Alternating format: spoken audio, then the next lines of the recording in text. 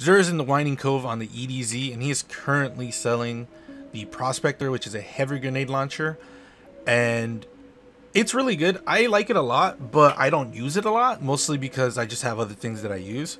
But again, I've always said, even in these Zur videos, if you do not have an exotic, I highly suggest you get it just in case it becomes really good in the future. Like, better to have it and not need it than to have it and not have it, whatever. So yeah. Wormhusk Crown is the armor piece for the hunters, and if you don't have Wormhusk Crown, I highly suggest you pick this up. The stats are not that great, but even then, like, the exotic itself just overlaps anything that the stats can give you.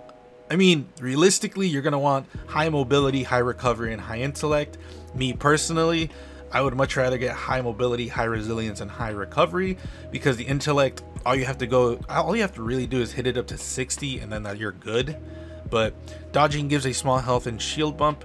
Obviously, when you dodge, you get a small bump to your health. I haven't seen the shield one, so I don't know about that. But let's say you're fighting someone and you're about to die, dodge, and you should be good. I love this helmet. It's one of my favorite helmets. I'm not gonna pick this one up just because the stats that I have on my other one are just a lot better. So there's that. Let's go to the Titans, which is the Mark 44 Standesides. These are probably one of my favorite exotics for the Titans because of some of the shit you can do. So let's look at the exotic perk. Grants an overshield when you're sprinting at full health with Seismic Strike, Hammer Strike, or Shield Bash equipped and charged. Hits with these abilities recharge a portion of your melee energy.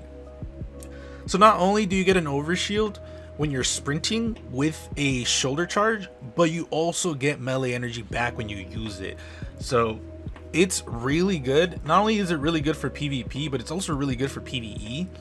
I've used this to tank a bunch of stuff in PvE, and I highly recommend it. It's like one of my favorite exotics to use, especially in PvP, just to meme.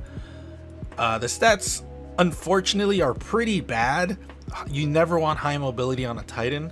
I mean, unless you're wanting to do something like a certain build where you need your jump to be a little bit higher. I can see that, but not on these.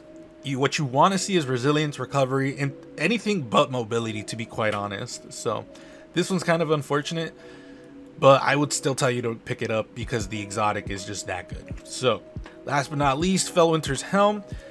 Arc Solar and Void melee kills create a burst of energy that weakens nearby enemies. Finishers and kills against more powerful enemies increase the radius of the burst and the length of the weakening effect. So this exotic I have not used in a while, mostly because I don't use my Warlock that much. But this exotic has been taken down a few times because it's broken the game. So that should tell you how good this exotic is. Again, I would recommend you to pick this up if you're a Warlock, especially if you're a Warlock. But if you're someone who doesn't play Warlock that much, I'm gonna tell you, you can probably skip this if you want. But I have it just because you might never know, it might be really good. If you play all the classes, I would just tell you pick all of them up if you don't have it, because you might never know, something might be broken and you might want to use it, and if you didn't pick it up, then you won't have it. So these stats are not bad either. If you use a recovery mod, then the stats look pretty fire. The intellect's pretty low, but at the same time, you can really stack another armor piece with intellect and just do that. But that's pretty much it. I unfortunately already got the exotic engram. I tried to do it on a previous recording, and my dumbass fucked that recording up. So I ended up getting a a lucky raspberry. I ended up getting this piece of shit, and it's annoying because I'm not particularly fond of lucky raspberry, but at the same time, these stats are pretty good. I always want high resilience and high recovery, but this is most likely going to be a PvE exotic, PvE exotic more than a PvP one, just because I don't like the randomness of this for PvP, but for PvE, well, sure, whatever. So that's pretty much it. Let me know your thoughts in the comments below. Are you guys excited for some of these armor pieces and the prospector? Let me know in the comments below. If you guys want to follow me on my social media outlets, links are in the description below. I thank you for coming up to this point, and I will see you guys later.